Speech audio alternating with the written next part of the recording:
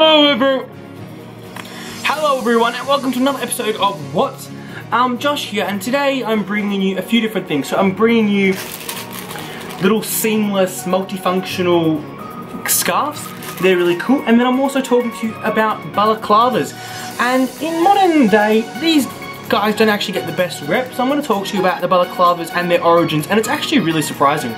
So let's get into it. I actually bought two of these neck scarves here for two reasons, because there's so many different purposes for it, and they're actually really cool. So there's a neck scarf, there's a headband, there's a blind chicken, there's a so a blindfold, there's a wristband, there's a forearm, which is a headpiece, there's an Alice band, which is a headband, there's a balaclava where you can wear it as a face mask, there's a scarf as a hairband, there's a sahariane, which I don't know how to pronounce it, but it's basically another headpiece where it's tied at the back. Yeah, and that's it. So there's a bunch of uses, and you can also just use it as like a pirate cap or anything. So I'll get to trying those out for you guys now.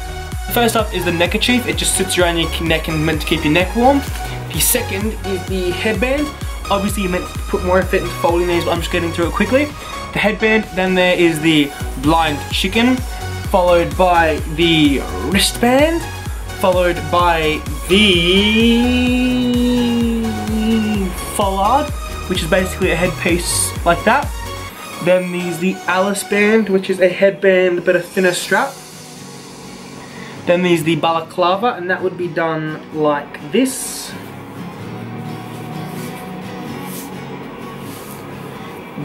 Then again, there's a larger scarf. Then there's a hairband, but I don't have enough hair. There is a sahariane, something like that, and that is basically when it's on your head and you have it tied up like that. Then there is a pirate's mask, which is when you tie a knot. And then there's also the cap, which is when you pull it up, you tie it around, and you do a little knot, and then you've got just a little cap like that. So a bunch of uses. They're all for different headpieces and things like that. It's actually it's a very soft material, but it's actually really warm. So I've been wearing this now, and it's only about 7 degrees here, but I feel actually really warm because my head's warm.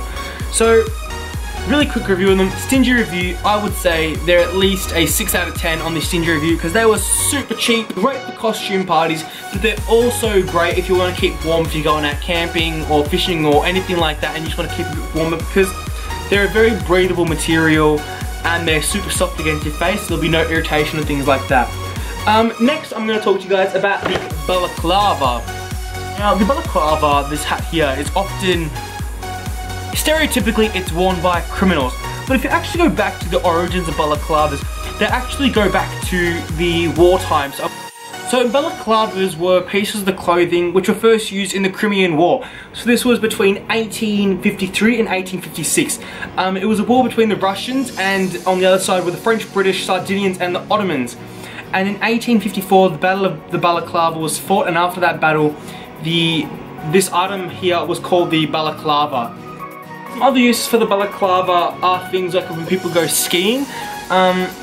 Yeah, as I said before, there's a very massive stereotype about using these in robberies and things like that. I don't condone any action such as that.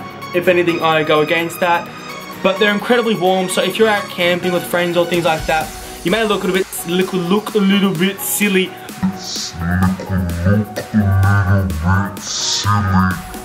But they are incredibly warm. As this one here, it actually has 2 layers, so you're kind of double insulated there, as you can see in the mouth and other places like that. There's 2 layers of fabric here, so it's super warm.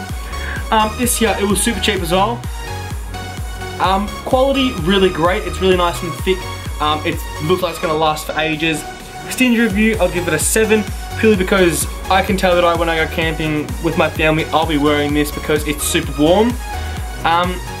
Secondly, really cool. I really can't argue that things aren't good when you get them for a nice cheap price. So I'll leave a link in the description for you guys for all of the items here.